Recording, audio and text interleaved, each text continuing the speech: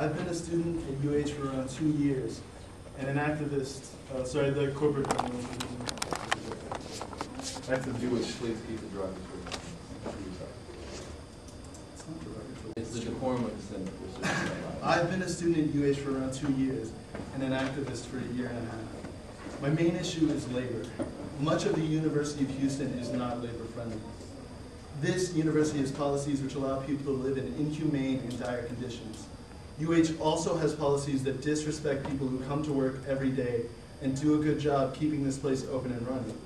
We as students who pay tuition and citizens and residents who pay taxes are responsible for keeping this university funded and running. We are also partly responsible for the policies of the university, even if they are immoral. I could speak to you about all of my past experience with the student government, how it has been uncooperative and often seemed to work against the best interests of the university and its students. I could also speak to you about the corruption I've seen in the administration and the lack of cooperation they have shown in their actions towards students working for positive change. All in all, these past experiences I have don't really matter, unless we can learn from them and make better decisions to create a better present and future for this university and its people. When we look at this university, we need to define the uses of everything in it. The purpose of this university is to educate students, and as students we are the lifeblood and the primary purpose for its existence. As all faculty and staff should theoretically be here to help with our goal of learning. The faculty teach and facilitate our learning. A big question I have is the role of staff on this campus. Some are very well paid, if not overpaid. Some live in absolute poverty. The former are high-level administrators like Ms. Valdez, who was just in here a minute ago. I've heard that they do a lot of work to keep this university running, and several of them are paid hundreds of thousands of dollars per year for this work.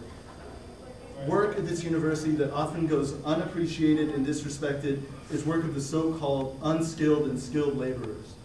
While the administrators have their meetings and send out reports about the progress they are making with UH, the visible, tactile evidence of their work is often hard to find. The people whose work we benefit from and see every single day is the work of the group of laborers that I brought up. We see our buildings built, cleaned, and maintained. We eat the food they grow and prepare. We drink the water they get to us. We wear the clothes they sew, and our lives as students are impacted by the hard work they do every single day. They are part of our community, and as part of it, we need to respect them and appreciate them for what they do for us and this university. We need to appreciate the fact that this university doesn't exist because a few people who work in offices get paid huge sums of money and take all of the credit for the university, make it exist. Rather, every day we come here and live and learn, and we are benefiting from the work of literally thousands of people. The workers I mentioned live and work on and off campus. Many live in poverty and are subjected to on-the-job abuse to add to the stress that poverty imposes on their lives. They are subjected to the negative effects of racism, discrimination, classism, and sexism.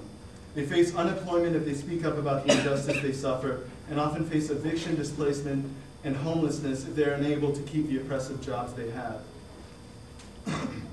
Poverty and these other conditions are very violent factors in people's lives, and if we do not work to stop these conditions, we are imposing violence on people who are doing nothing but supporting us at this university. This is a new student government, and you have a chance to do well by the hardworking people who run this campus and keep this campus running. You have the opportunity to help the people supporting us, and to make UH a symbol of fair labor and community instead of a symbol of distance, a commuter school, and oppression, as unfortunately it is now. Student groups like UH Students Against Sweatshops will be working very hard to help these people no matter what. I ask that in all of the decisions you make, you measure the effect of the people that keep this, you measure the effect they have on the people who keep this university running instead of just the effect they have on the few rich people that work and eat Cullen and take all of the credit. Thank you.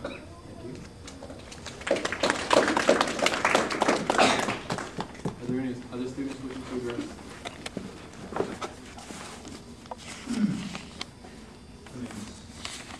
Sam BK, political science senior, former president. I just wanted to talk to you guys